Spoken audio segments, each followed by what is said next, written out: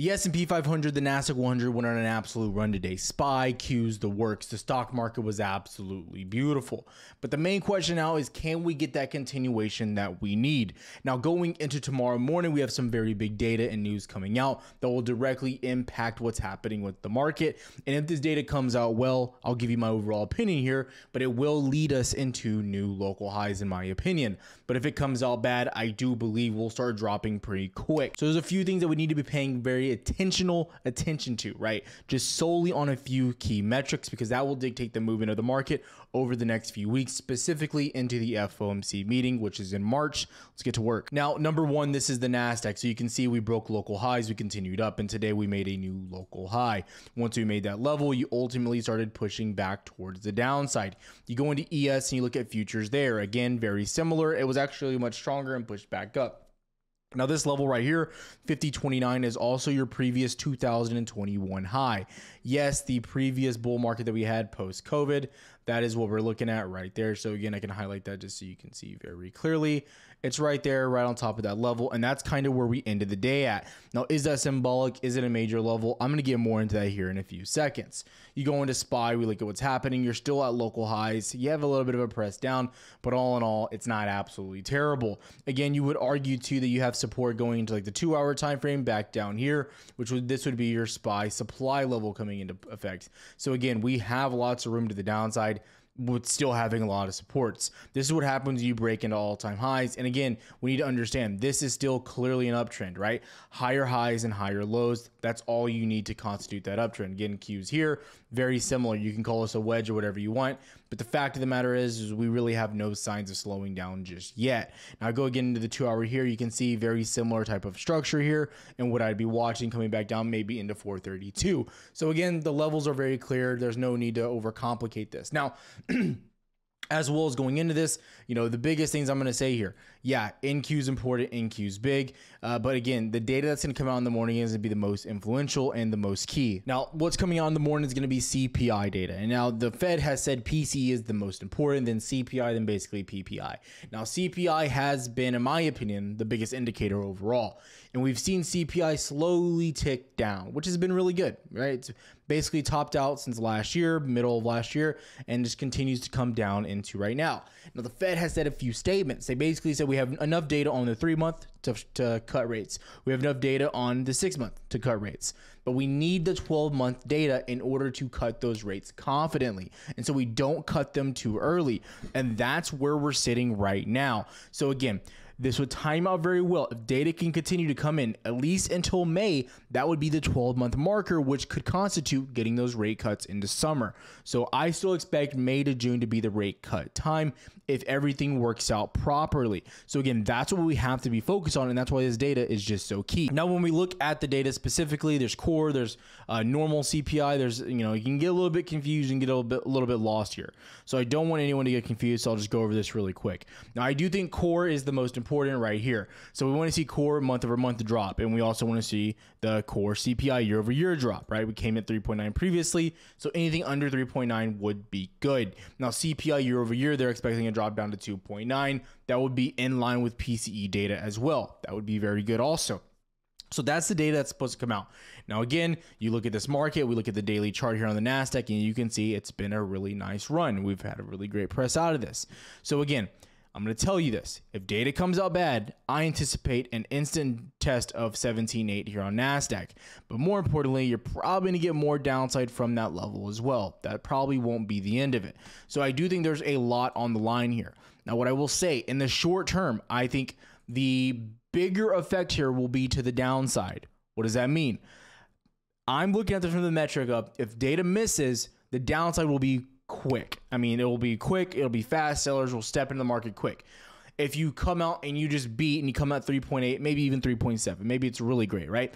You'll get upside, but it won't be as extremely volatile. Why? Because you've just had such a massive run. So I think there's a lot more on the line for bulls here, meaning if they don't hold up here, if we don't have a good report from CPI, you're going to fall off, and it's going to fall off quick, which is why I continue to press the idea of staying liquid during these data pulls. There's no reason to get crazy. There's no reason to, open up your risk. There's no reason whatsoever. So again, that's my personal opinion there. So again, as we go into this, I'm extremely liquid. I'm not really in anything. I have like a dated Apple, but that's about it.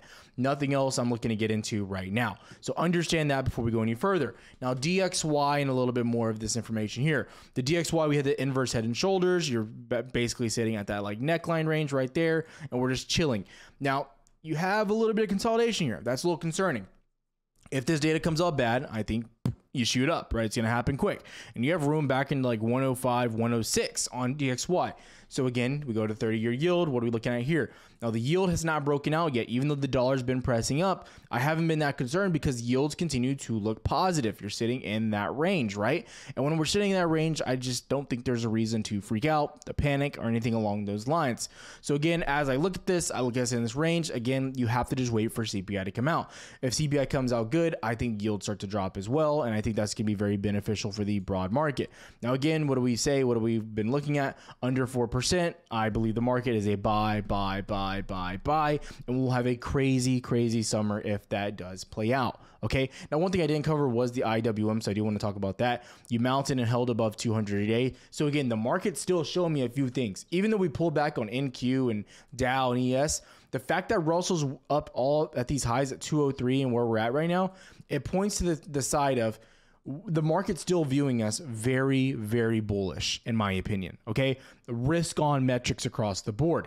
We look at Bitcoin, you're at 50K. Risk on metrics across the board. That inverse head and shoulder, congratulations if you caught that. Another great play there as well. So as I look at the market, even despite the selling, buyers are still showing their true hand, in my opinion. So when we look at this market again, it can be kind of tricky, right? And specifically before big data days, I always say, sit on your hands, don't get crazy, be patient. There's no reason. You have more to lose than you do to gain usually. You're not going to have a crazy run up before a data reading. It just wouldn't make any sense.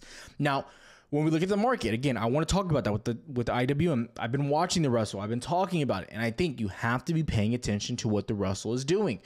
But when we look at it as well with Bitcoin, the risk on metrics are 100% still there. So I don't want to say that you look like you're going to just fall off a cliff. Now, I said that with what's happening with the data there. That is concerning because I still agree. If data comes out bad, you're going to drop. It's just going to happen. It's going to happen quick. However, the market still seems to be pricing an effect up to the more continuation to the upside, inflation to continue on the downside. Also, too, again, I don't like to talk about politics, but when it's an election year, we have to talk about it. The government is going to want to push inflation down as much as possible. Now, again, I'm not going to go down any conspiracy theories, but I'm giving you my opinion. The Biden administration needs something good to happen, and this is this is the best thing they can do.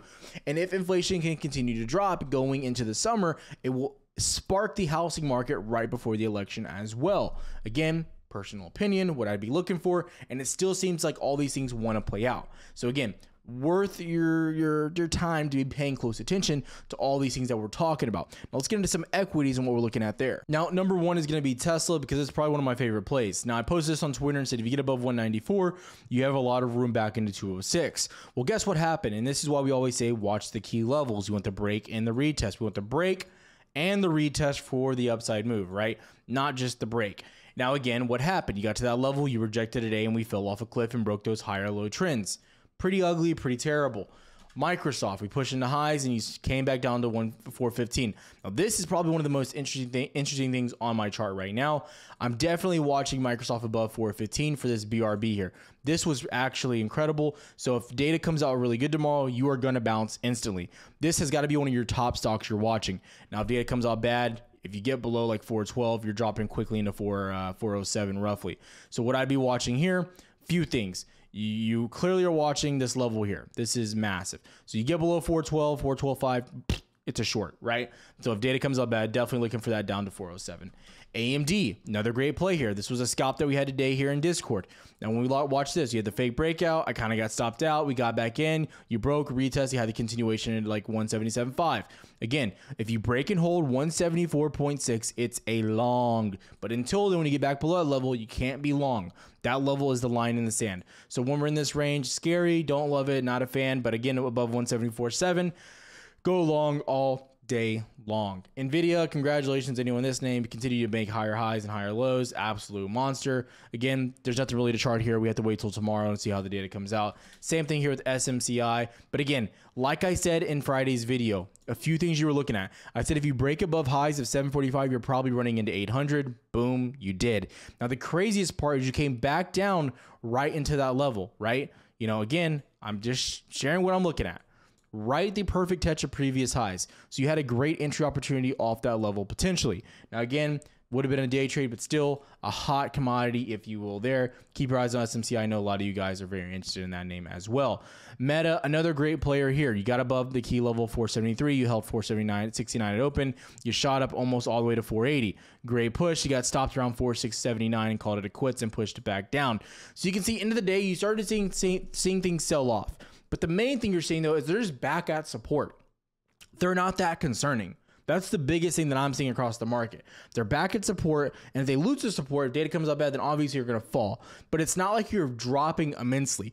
The market's not pricing in a crazy drop-off, in my opinion, just yet, because there's no reason to. Now, Apple, you're back down to the key level of 187, worth mentioning, worth watching. Now, the biggest thing here on Apple, I'm going to tell you right now. Mark this level right here on your chart, 190. You break above 190, you have my attention. Until then, Apple, it has to go on the slow list, the no-fly zone, no day trade zone right now. It's just not doing anything. You're stuck in consolidation. Now, I will say on the daily and higher time frames, I am very interested. The higher lows that are being made, the flat top near 200 as well. Very interested. But again, short term, it's not a day trade. You can't trade it. You're going to get screwed, in my opinion. Those are the biggest things I'm looking at now as well. Amazon. Now, this is one of the big trades that we had on Friday. Now, you go into Amazon, what's happening here? You shot up to 175. Jay had this key level, and I think he put it on the watch list. You came back down. You're almost back down at 171. This will be very big. The retest potential of 171 and the balance up. Definitely watching how we react to that level if we can get continuation as well. So definitely something that you need to be keeping at the top of your watch list, in my opinion. Cloud names definitely took a slow down today. One name I am watching is Baba. You saw a little bit of a bounce today. I want to see if the Chinese market starts to heat up. Again, Baba would be a long-term just stock buy for me. So I do want to highlight that as many times as possible. Super interesting chart. I know probably get some flack for this, but again, it's a stock buy long-term. Forget about it, everything else. You want to break above 78 to really get the party started and break back into the 200 SMA, but that's what I'm looking at there. I'm not getting crazy, being patient, especially going into, CPI. The last thing I'm going to mention is going to be here at Netflix. Again, Netflix, you have no liquidity if you get below 540. Break 540, probably short it down to like 500 flat. Now, the big thing here is the bull flag in which you're operating in, right? If you can actually break above the key level of 576 locally, I do believe you're going to get the break into over 600, and I would be watching it closely. You're still in a bull flag on higher time frames, but again, the action's just been brutal, and you're not respecting the 562 key level any longer. So that's the concern there. That's what I'm watching. That's what I'm trading. If you have questions, comment down below. I'll see you guys tomorrow, and be safe for CPI.